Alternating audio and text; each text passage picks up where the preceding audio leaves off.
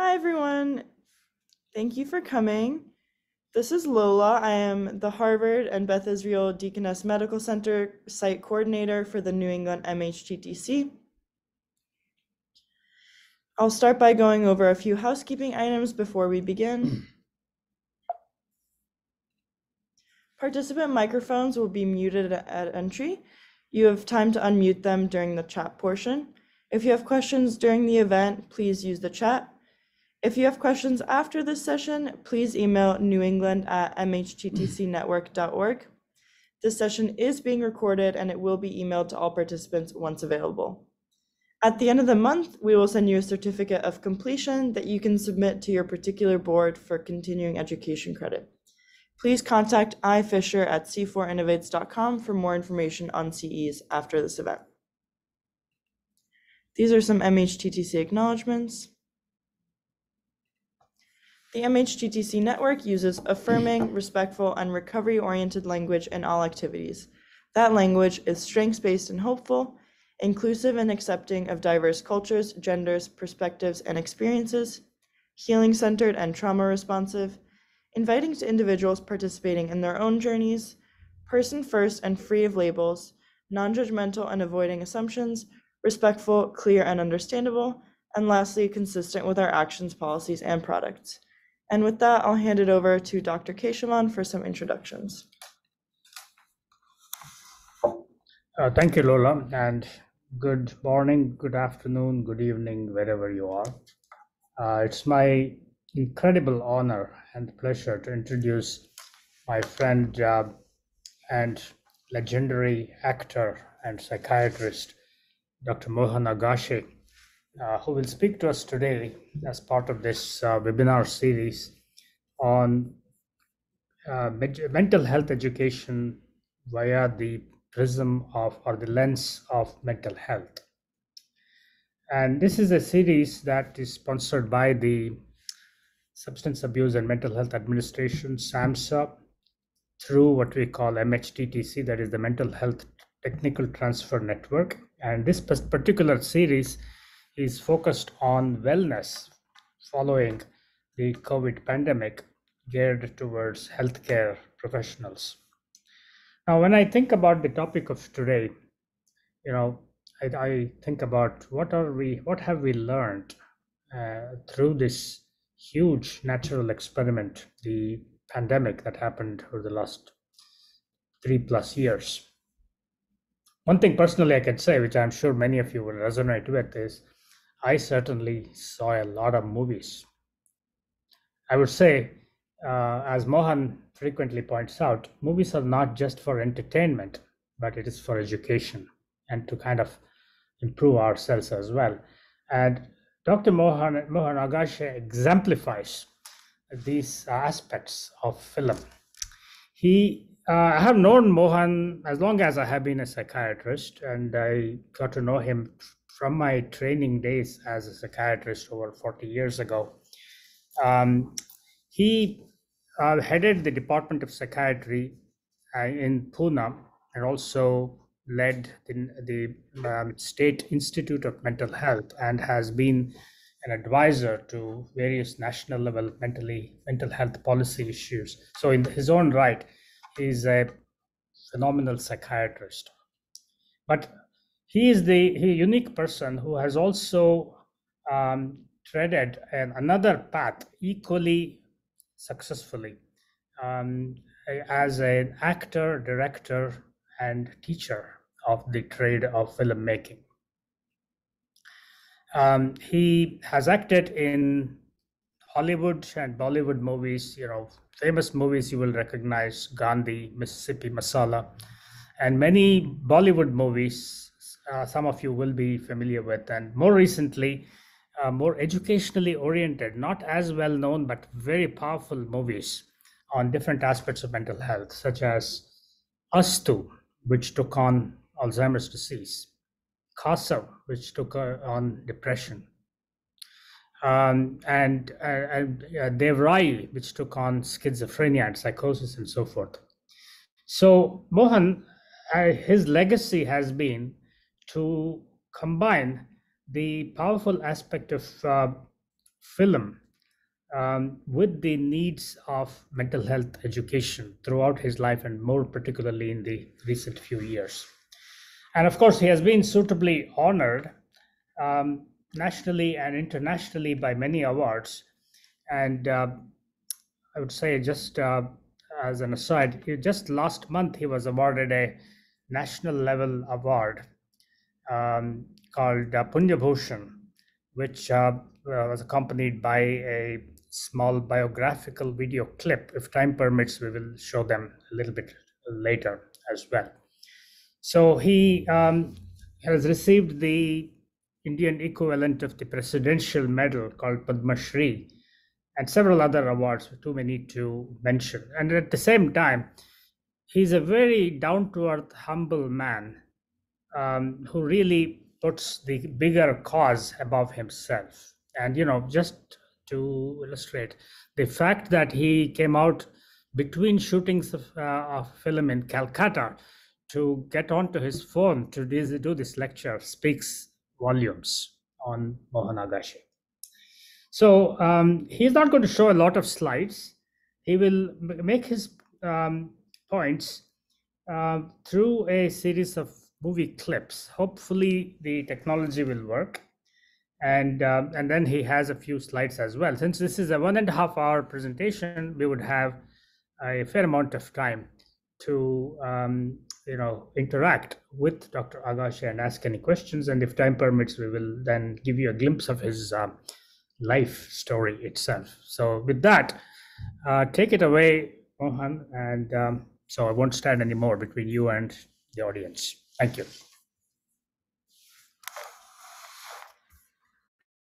Mohan, you're muted. You're muted, Mohan. Unmuted. You're still muted.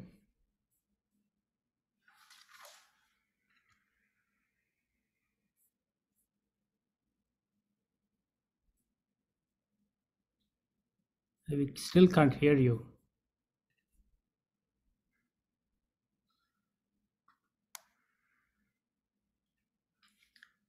Mohan, we're having some trouble hearing you.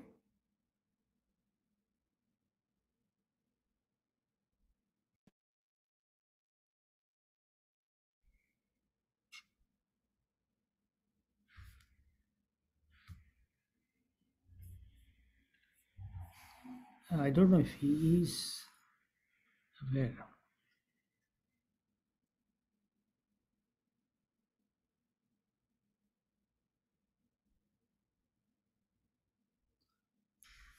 Mohan, we can't hear you right now. If you want to check your microphone.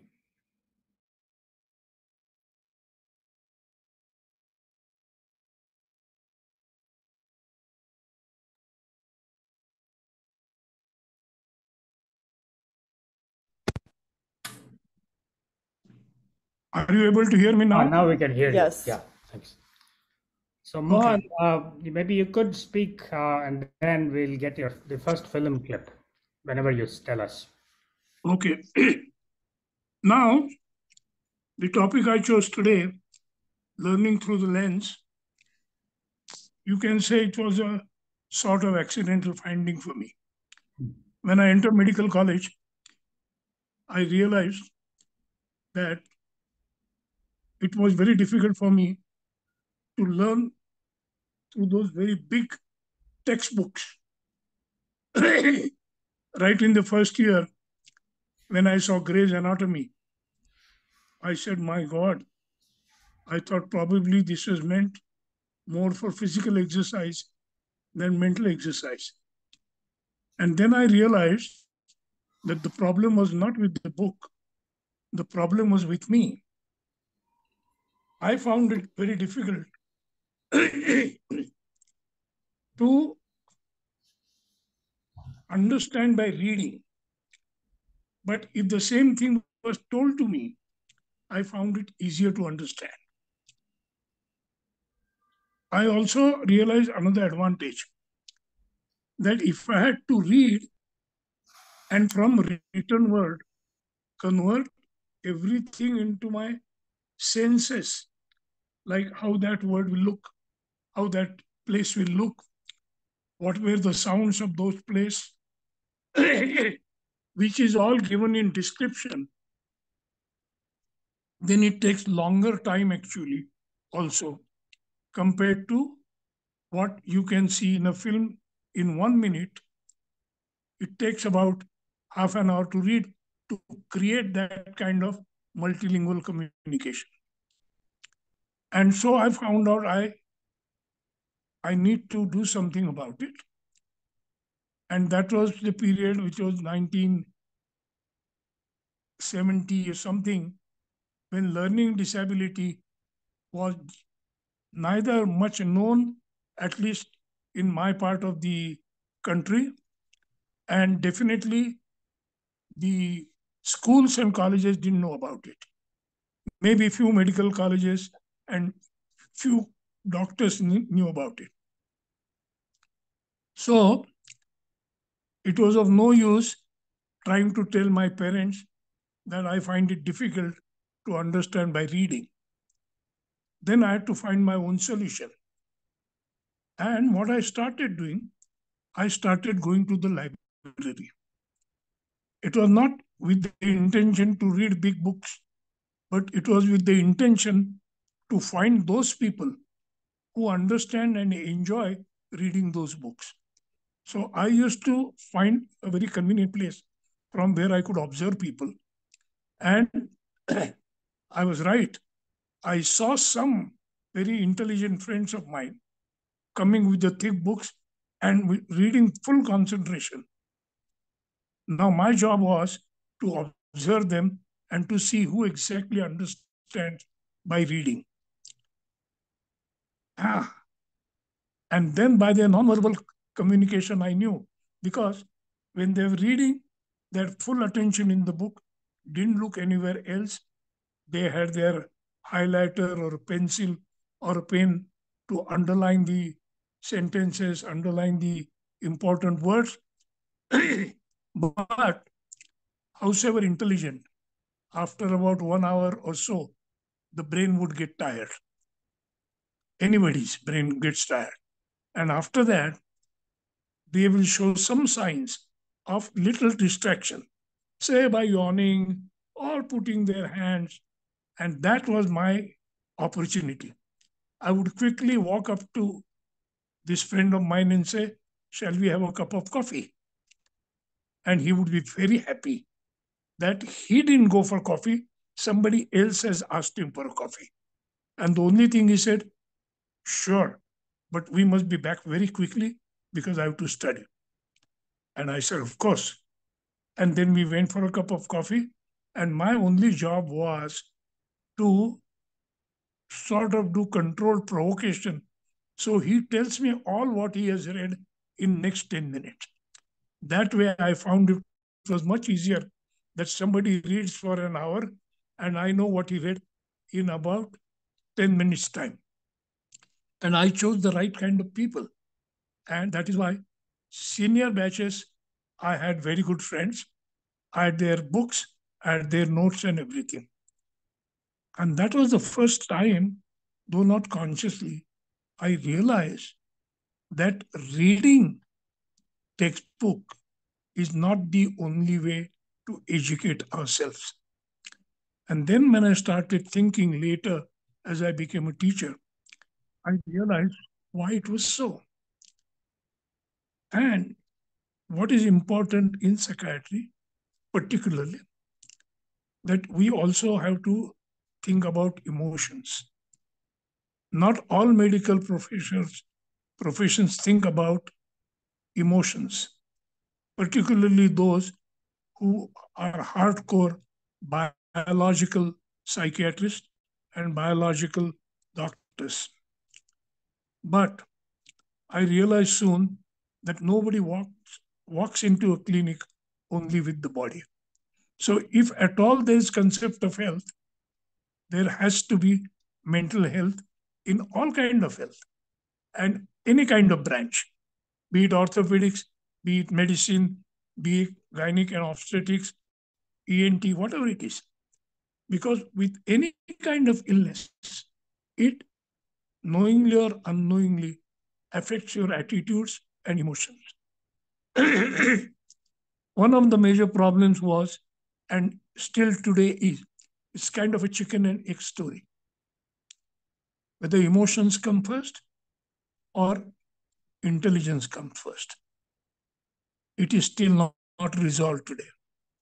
But I realized that when the language of oral language was added to written language, because now let's start right at the beginning. Before we develop thinking brain, primarily we were as emotional beings as many of other animals, and we could communicate emotions without words. But as the brain developed, we felt the need to communicate our thoughts to each other. And that's how the language of word was born. But first it was spoken language, much before it became a written language. And when we were in the oral phase, still we used to communicate with each other by performance, not only by words, like I'm doing it now, though virtually, but you can see me. I take pause, I do this. If sometimes I'm not able to find word, I try to compensate by my gestures, by my body language. It happens much better when I meet you in person than when I meet you virtually on this. But then I realized that as long as we were in oral tradition, we had multilingual communication. So language of image, which was already present, we could see each other. Language of sound, and those were not words, those were sounds, and emotions were expressed by sounds only. All those kind of things. And so when the word came, we had a multilingual communication, simultaneous multilingual communication. The word went to the conscious mind for analysis, and image and sound went to subconscious and unconscious. So it was simultaneous conscious, subconscious, and unconscious communication. But as our thinking brain developed more and more and more, and a wise and very intelligent person developed the first technology of converting an oral word into written word. That was our first technological development to find something which today can be called writing material, and then finding a spoken word to be transcribed on the paper as a written word. But in this process, what happened? You know something?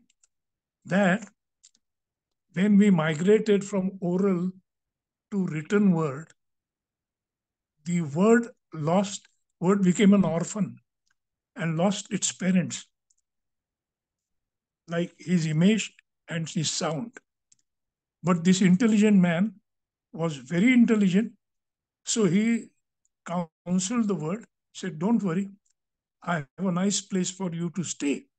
And he opened a wonderful orphanage for this written word called book. And he kept all those written words in the book, and not only kept them, but disciplined them. And that is called the grammar. He said, if you have to live here, you must observe certain rules so that you are able to communicate with each other. So this is called the grammar of the written word. Now, the oral word also had grammar, but it was a grammar, non-verbal grammar. And I think that was very important.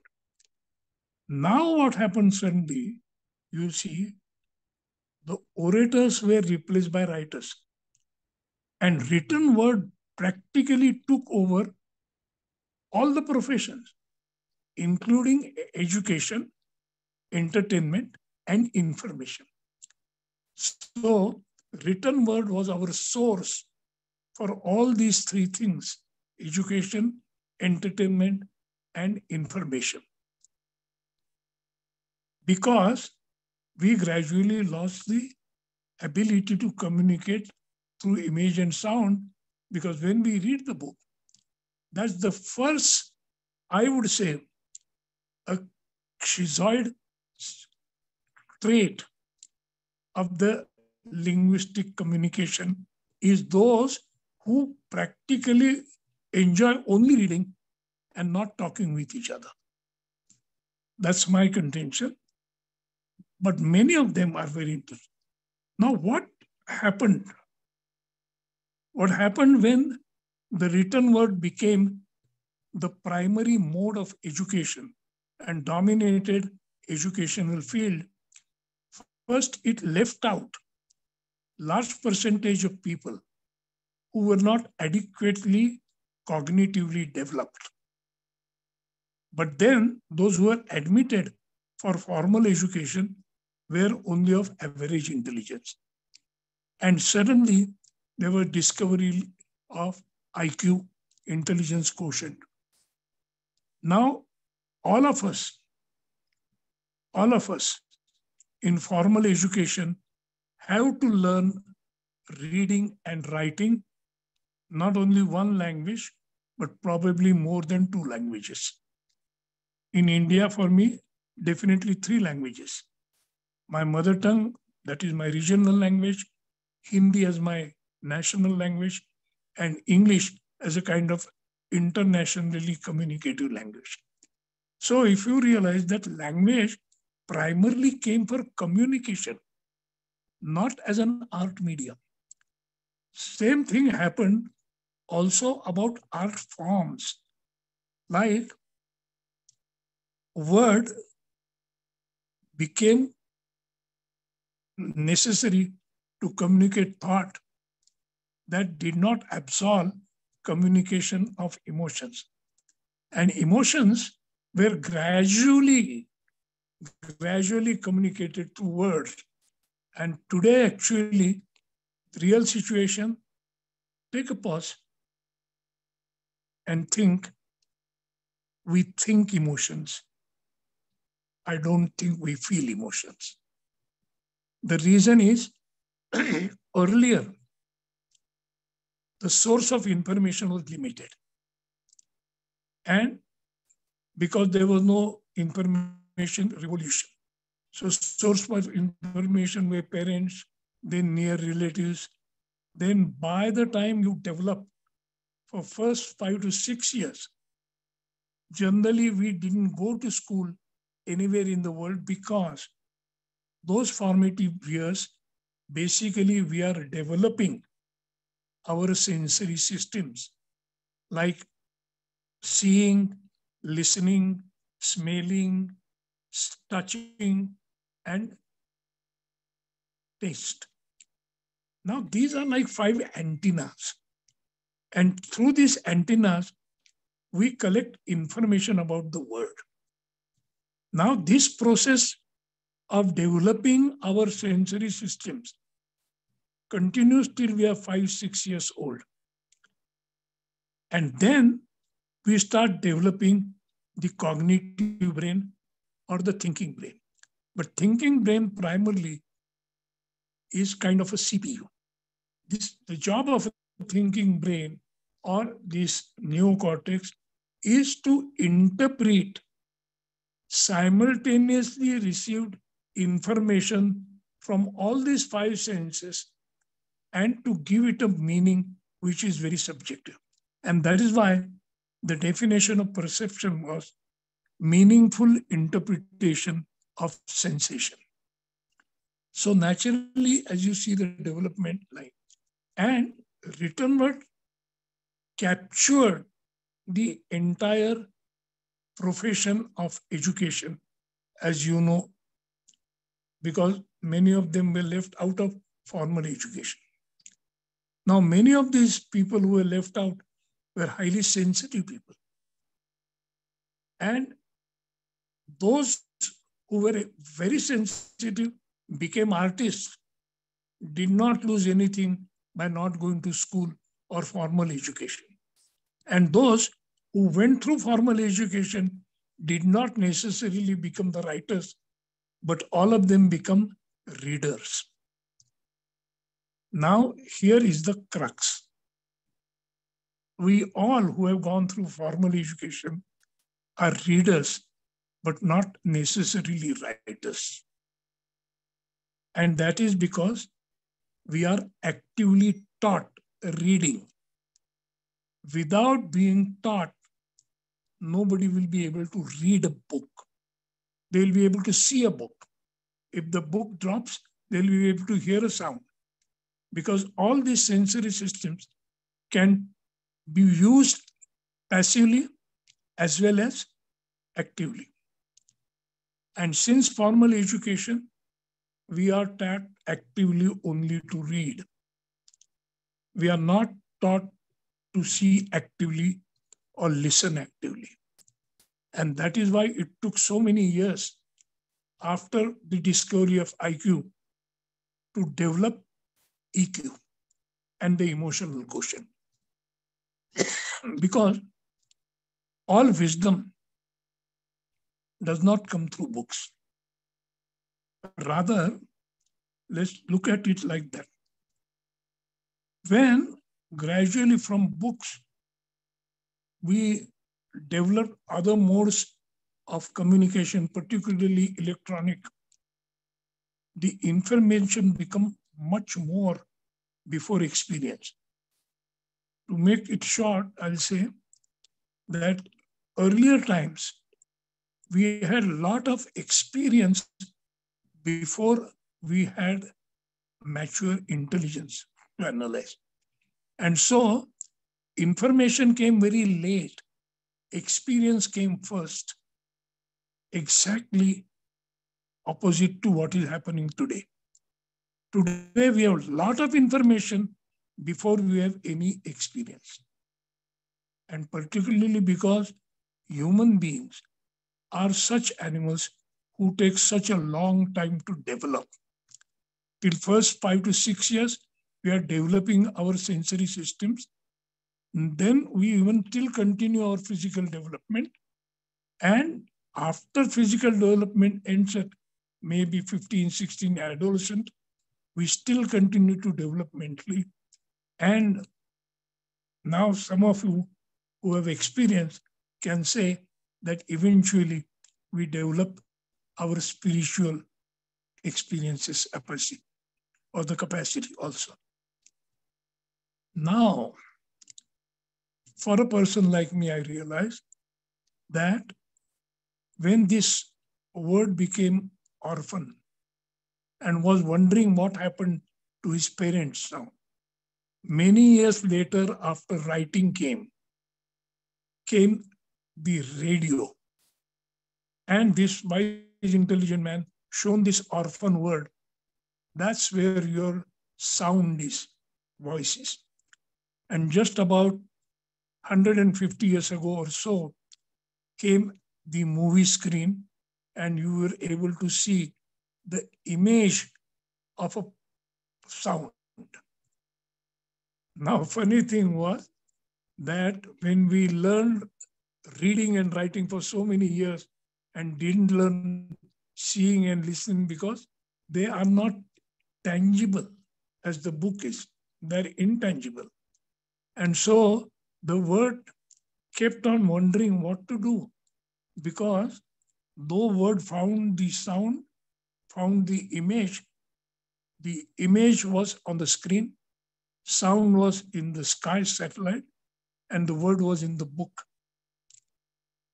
Now, at the advent of 21st century, because of our new technology, the one I'm using called mobile, sound, image, and word, all together, the family has found an affordable and accessible home.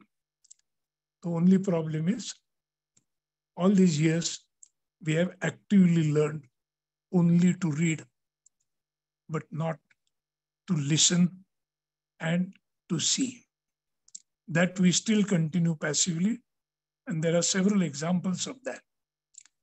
And to me, for sure, the dangers of passive seeing and listening are worse than passive smoking. Smoking damages only body. And the reason for me to say this is because in the process of developing this formal education and bias towards cognitive development altogether, we have ignored training of sensitive mind, and sensitivity over a period is being reduced or has been translated only in words and not necessarily into experience. And that is why I dare to make a statement. Today, most of us think emotions, we don't feel emotions. If at all, we want to see emotions, experience emotions, we experience emotion through the other person in a film, in theater, in literature. And that is why I think all these are richer sources of education, provided we actively learn to see, actively learn to listen, and actively learn to think. I will rest here to make my point clearly. I'll request to show you a 1-minute film. And that film is from the festival called From Ability. This is the film. Let's see the film first. 60 Seconds to Fame.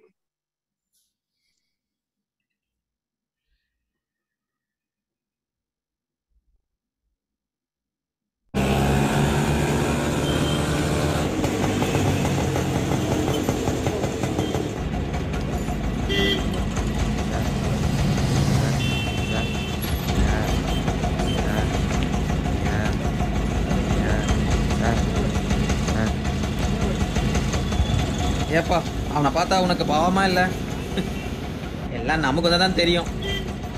ஏப்பா ஒரு நாளைக்கு 200 ரூபா சம்பாதிப்பியா? அதில் 1 ரூபா போட்டு நான் குறைஞ்சா போயிடுவேன்.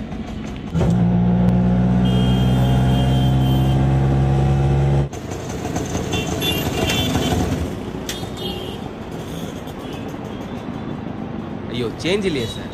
அதை அந்த கடையில் வாங்கிட்டு வா.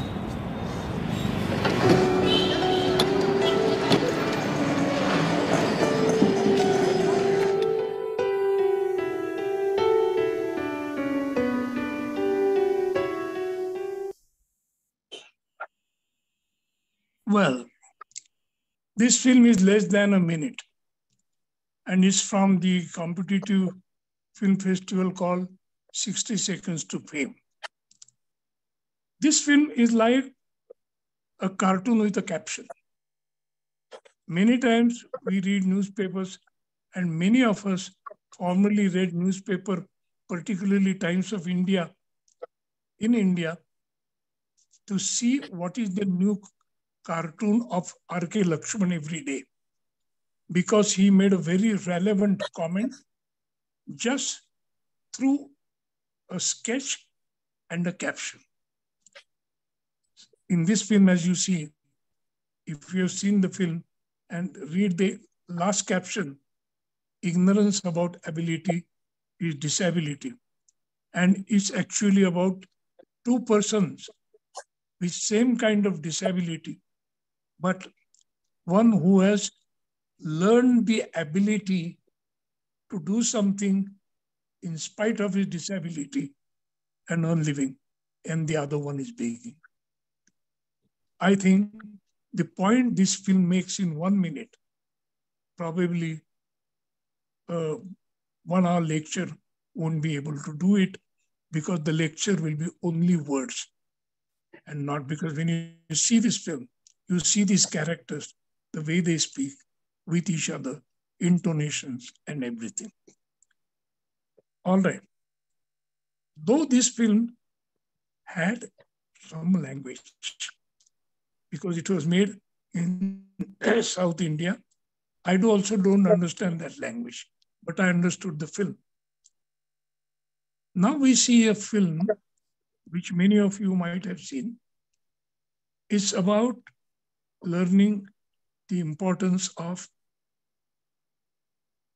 belt, sitting belt, which you use while driving.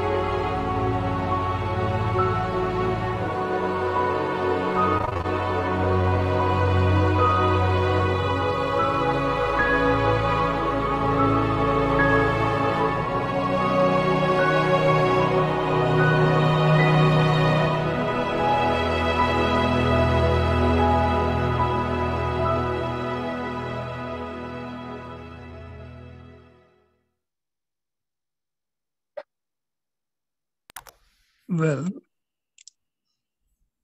I think one of the reasons I like to show this film is you don't need to even explain or talk. And this is called experience.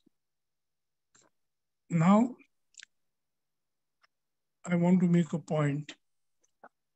When you read only the written word, when you get only information, many a times there is a tendency to mistake information for knowledge. But having a lot of information may not be or is not knowledge, and not only that it is not knowledge, it can create confusion rather than clarity in mind. And that is why it is important that though we have textbook, we also have school, and everybody of us learns to read and write.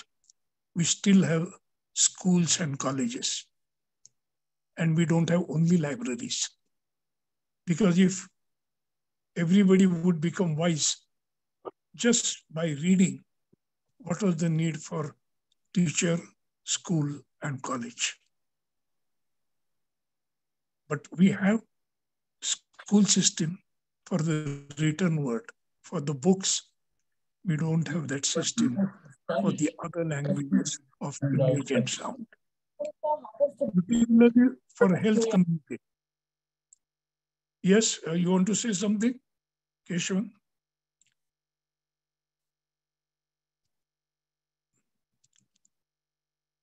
Do you want to take any questions now? Otherwise, I will go in for the last film. And whenever you are ready for the next film, we could do it. Yeah. And next film is definitely about health education and what to learn, what I learned from it. I will talk afterwards. But maybe when you see it and tell me what anybody can learn from it, then I will give you my comments so as to make a point why I think that proper use of films is a richer mode of communication, both for emotions and thoughts, than book, which is a half-lingual communication, basically only for thought, because every person who reads does not necessarily have the ability to convert written word into good image, good sound. Those who have that ability have become filmmakers. And today's world, as I told you, where image and sound has become accessible and affordable, but only thing we have learned is reading. It becomes necessary to differentiate between a good book and a bad book. Bad book rather, a book from which you can learn, and a book which is only for a kind of purgation, emotional purgation, and not for thought provocation. But that point I will come later. Let us see a film made by one of our brilliant students of films when I was the director of Film Institute. And the name of this film is Three of Us. So let's see that first. Yeah, and also I want to request all those in the audience to feel free at the end of the film to unmute yourself and ask any question or put any questions in the chat. Thank you.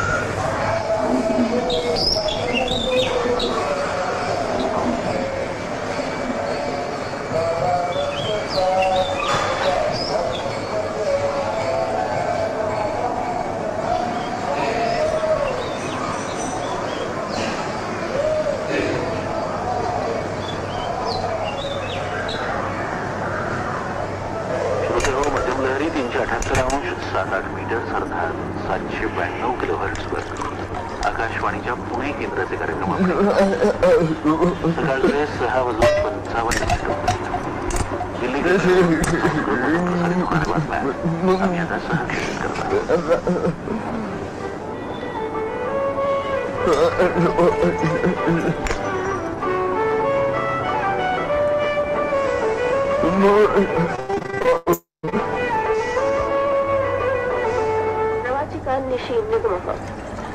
त्रयोदश राष्ट्रपतेः निर्वाचन प्रक्रिया अद्य निर्वाचन आयोगस्य तत्सम्बन्धी सूचना प्रसारणेन प्रारभते. कांग्रेस दलेन प्रतिवादादिनां समर्थनं दातुं सर्व राजनैतिकदलानि अभिघटितानि. परिषदा देहली रेल स्थानकं विश्वस्तरीयं निर्मातुं चिन्त्यते. नाइजीरिया देशे विश्वविद्यालयेषु भारतीय अभियन्तारौ च अन्य वैदेशिक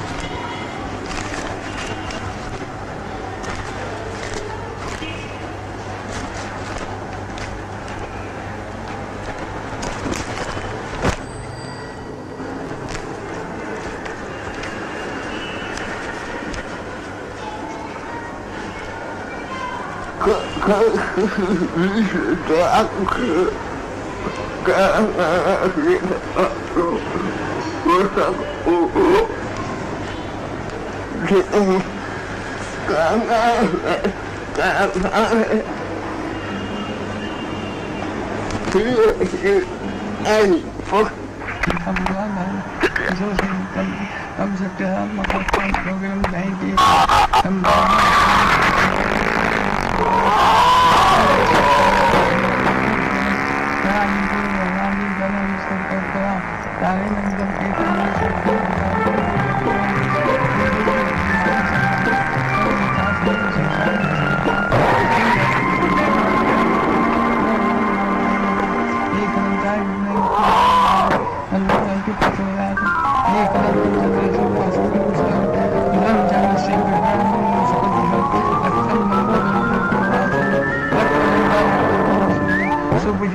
Makan kong dewan jadikan dari itu untuk soal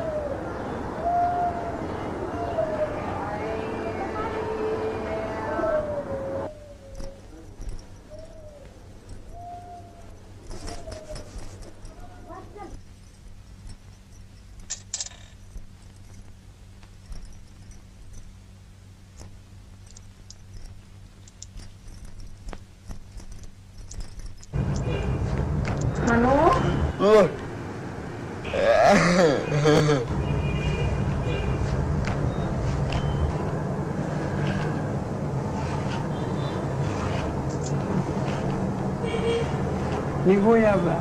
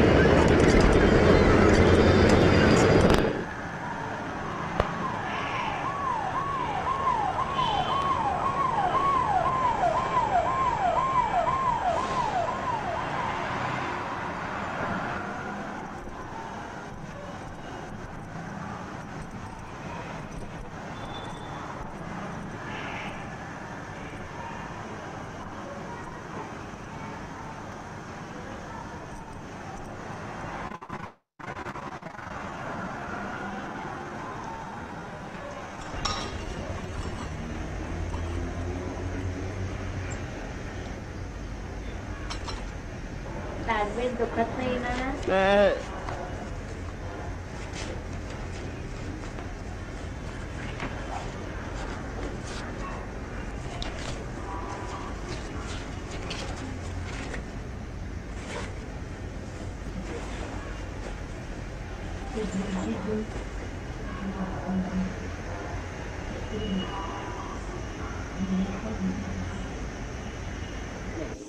अच्छा अब मुझे आप लोगों को बताना पड़ेगा कि उनका इस घर से रिश्ता क्या है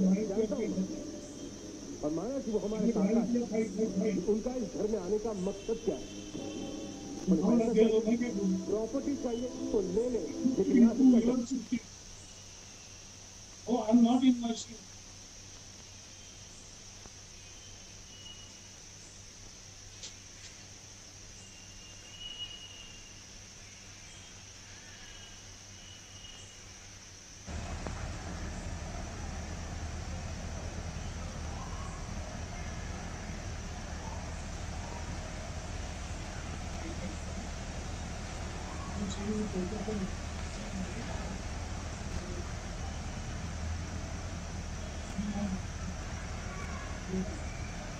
Okay, we should.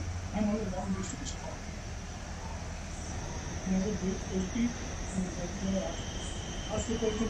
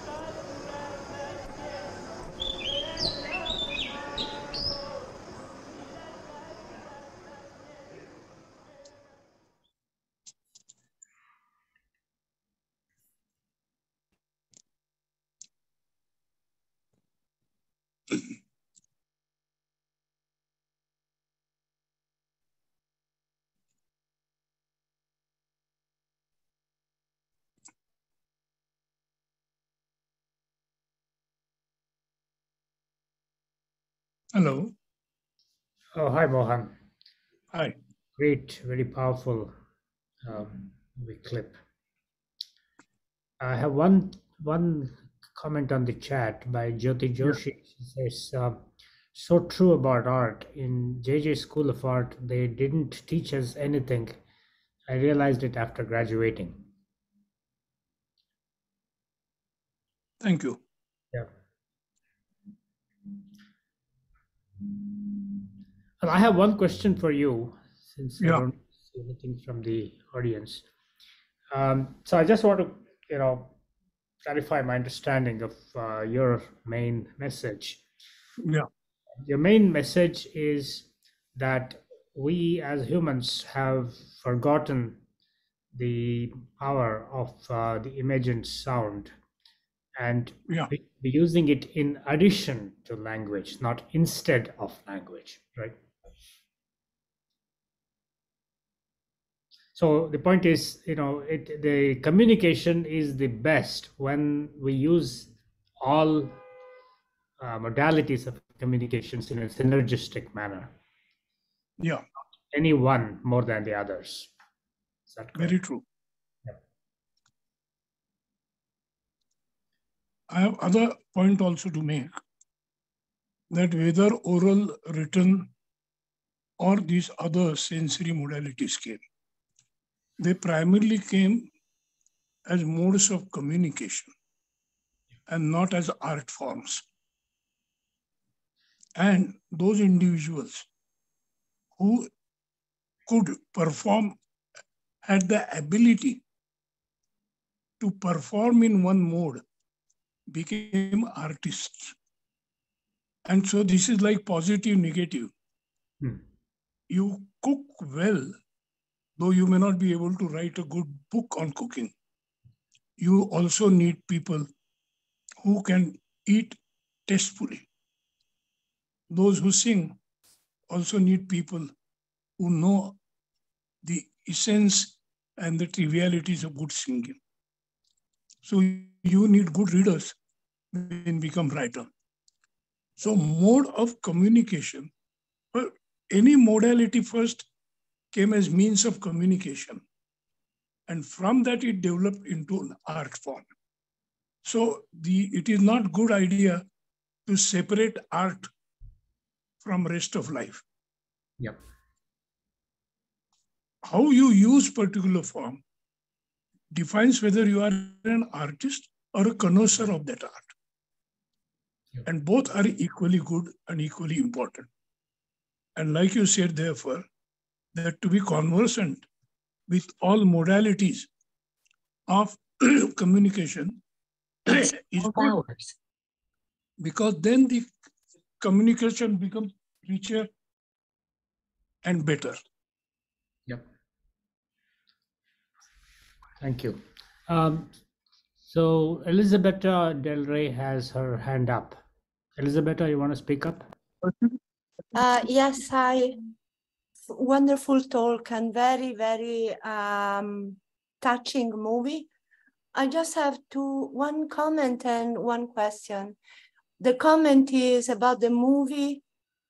Beside humanity, I see the mother as the essential element in everything. Even in this movie, she's the one that is keeping things going. So, and I feel it's true also in the movie. And then another question. I am a student of Siddhartha, and I ask you whether at the end of the day, it's true that there are no teachers, and the world is around us, and it's the world that is our teacher, and that's it. And thank you so much. Well, I would like to add something to what you have said is good and correct.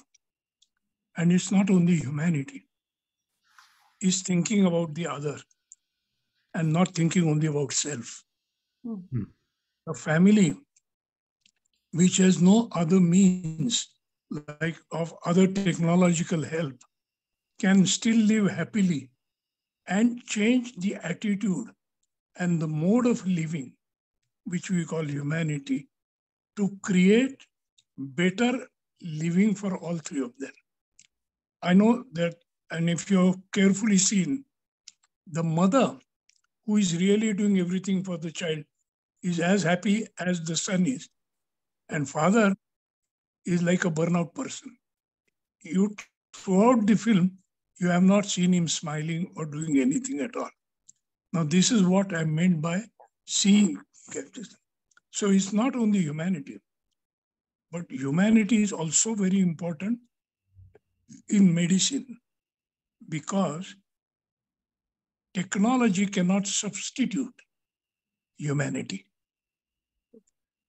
And with technical aids, you can get the pleasure of living, but you will not get the nostalgia of living. There is a great difference between memory and nostalgia. And if life has to be richer, then your memories have to be not only stored intellectually, but experientially. And the ability to convert information into knowledge and knowledge into wisdom, information and intelligence and emotion. If they work together, then gradually we can grow from information to knowledge and wisdom. And at the end, whatever the length of life is, the quality of life is far more important than the length of life. And today, medical profession is primarily focused on only two functions, which gives us a state of being and non-being. And that is only respiration and circulation. But for me to live as a good human being, all other functions are equally good and equally important, particularly emotion. And emotion as a function has been ignored for a long time. Thank you. Thank you so much. Thank you.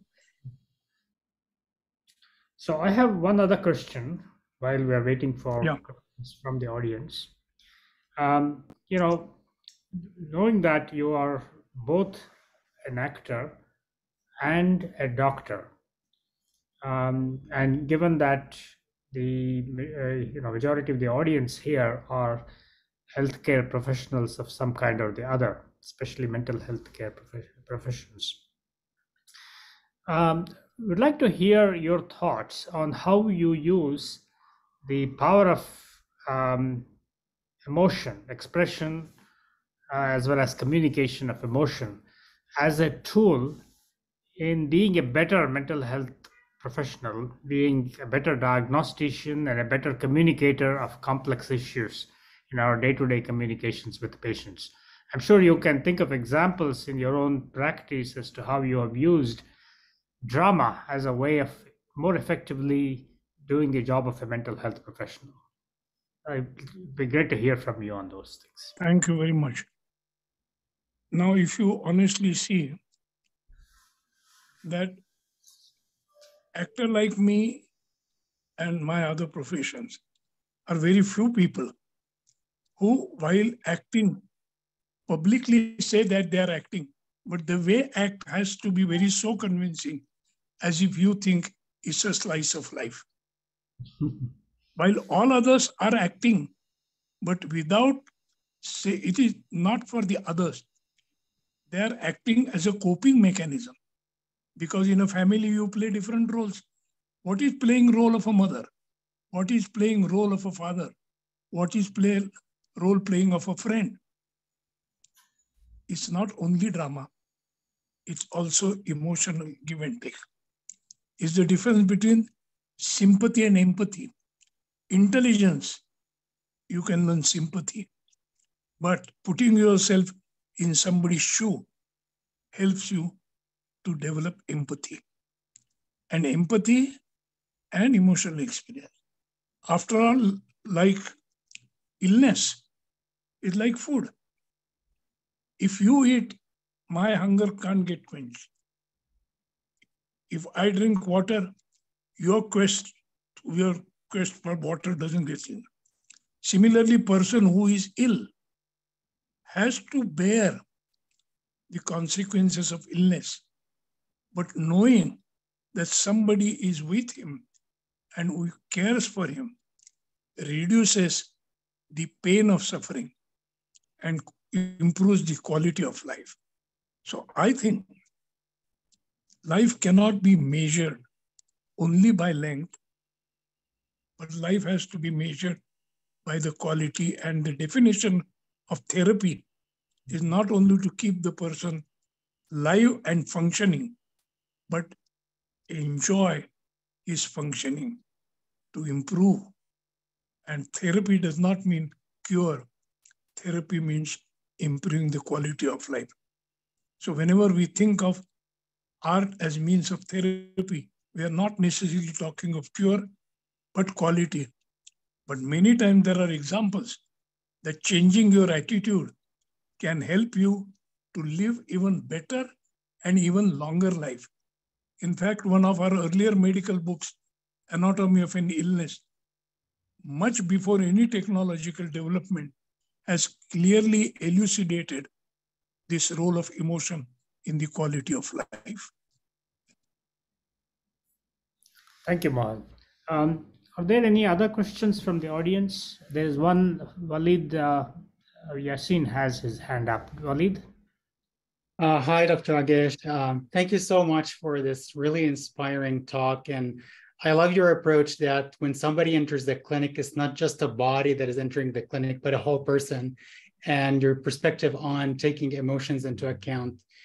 In terms of film and mental health, so far, Hollywood has not been very successful in representing individuals with different mental health conditions.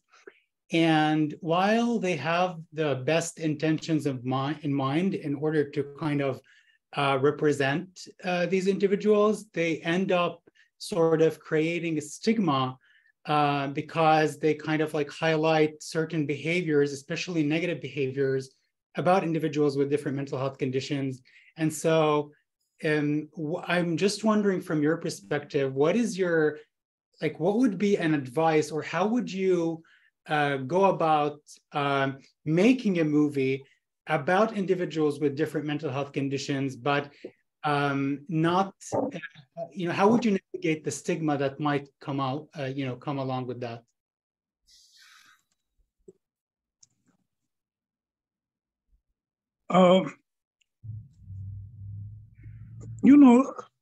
Films help to clear the misunderstandings and myths about anything. Because film give experience of life, and they don't only give thoughts about life. That's the difference between the medium of cinema, theater, or literature than only talking about it. If the word doesn't get translated into action, then only talking intelligent doesn't help. In fact, I would say like this, that think about the life. Life of emotion is shortest. Thought lives longer than life. Thought lives longer than emotion. But action lives longer than thought. The drive, motivation, is in the domain of emotion. Thought is how to use that emotion to convert into action. And action comes from a strong drive. So in spite of emotion getting converted into thought, you still have emotion left to convert it into action, which is the most important thing.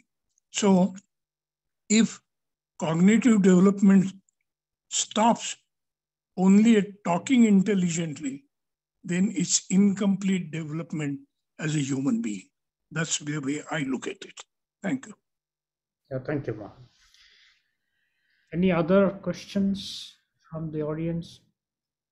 If not, we could have a movie clip, a biographical clip about Dr. Agashe, and then we can finally come back to maybe some other thoughts, that additional thoughts that Mohan might have for us. So Lola, do you want to share that?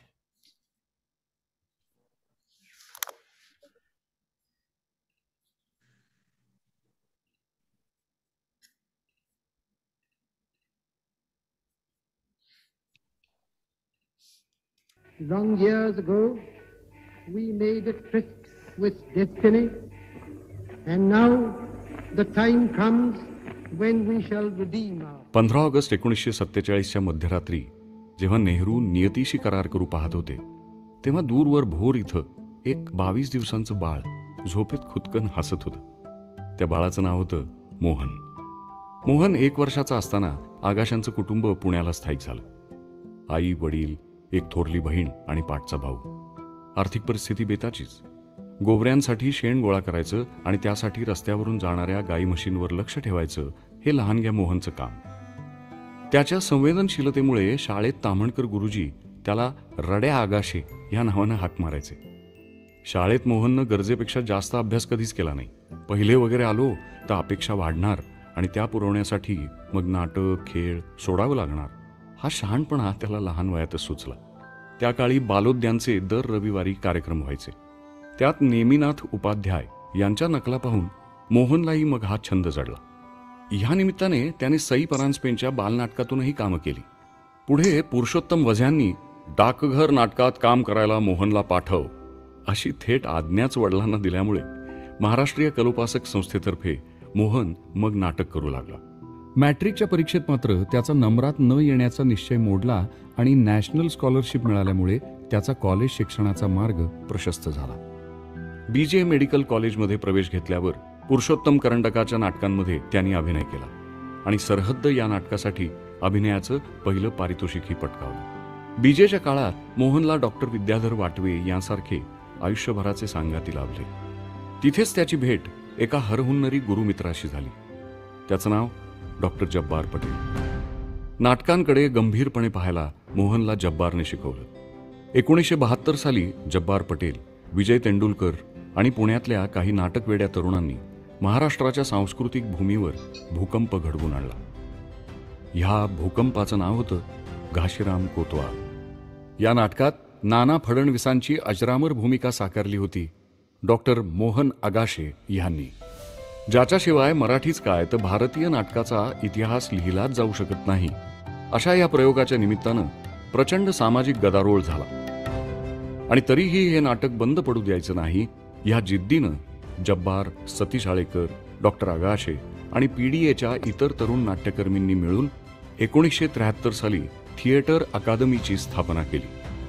Ghashiram कोतवालचे Europe, America व Russia येथील 12 आंतरराष्ट्रीय नाट्य महोत्सवांमध्ये प्रयोग झाले. या दौऱ्यांचं संपूर्ण संयोजन doctor Mohan Agashe यांनी एका हाती सांभाळलं. घाशीराममुळेच डॉक्टर आगाशे देशापरदेशात अभिनेता म्हणून ओळखले जाऊ लागले.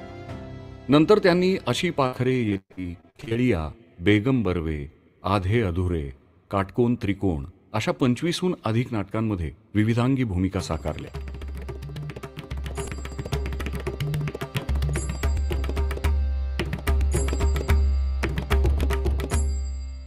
सत्यजित रे, श्याम बेनेगल, गोविंद निहलानी, डेव्हिड ॲटनबरो, मीरा नायर यासारख्या दिग्दर्शकांच्या मंथन, निशांत, जैत रे जैत, गांधी, मिसिसिपी मसाला अशा कलात्मक चित्रपटांपासून ते यश चोप्रा, प्रकाश झा, राकेश मेहरा यांच्या मशाल, मृत्यूदंड, रंग दे बसंती, सी वुल्व्स इत्यादी लोकप्रिय अशा 100हून अधिक चित्रपटातून त्यांनी काम केलं.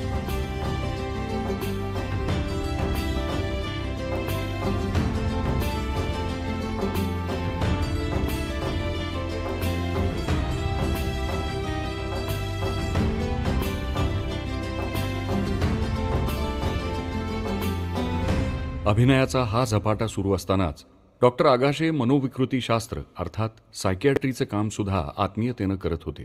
या क्षेत्रातील उच्च शिक्षण पूर्ण केल्यानंतर ते ससूनमध्ये अध्यापन करू लागले आणि पुढे विद्यार्थीप्रिय प्राध्यापकही झाले.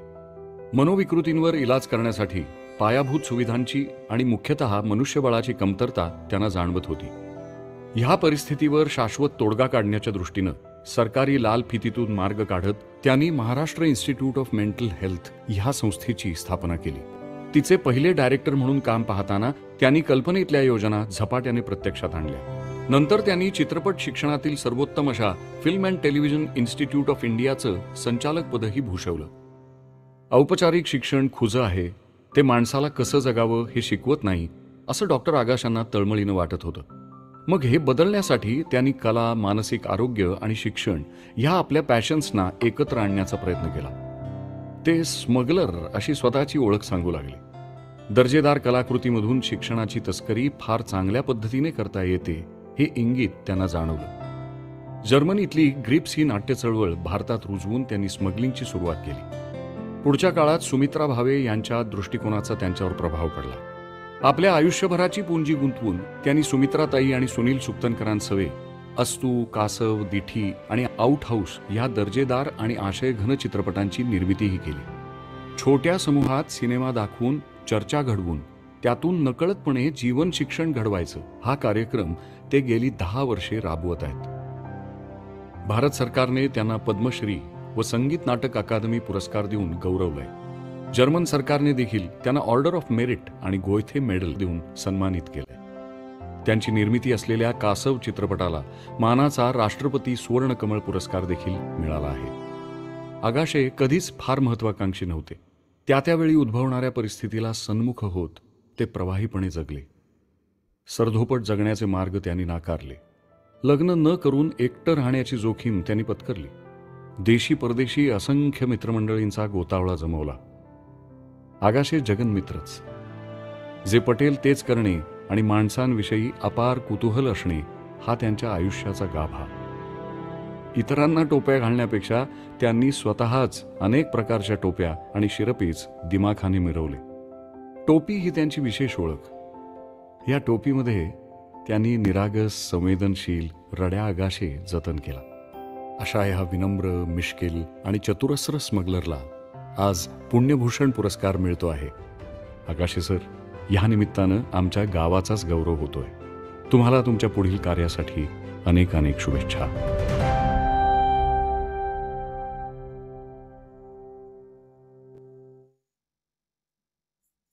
Thank you, Mohan, for sharing with us Thank you that very much. moving presentation. Do you want to tell us a little bit about your next projects in your life, Mohan?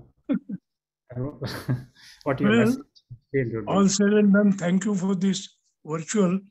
But again, as I say, our virtual world has grown with such multiplicity, but it cannot replace the fun of the physical and virtual together than only either physical or only virtual. So I hope at some point we will combine both and meet again at some point of time somewhere. Thank you.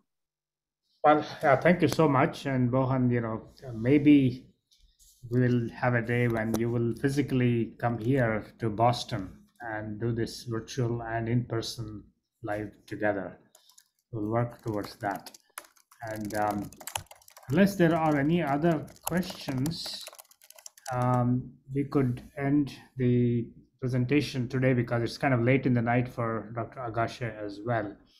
And we appreciate all your attention for participating and staying through this wonderful series. The presentation will be available. It is recorded and will be available for those of you who might have missed it or parts of it. And thank you all very much, and see you all in the next webinar. Bye-bye. Bye, everyone. Thank you, Mohan. Thank you.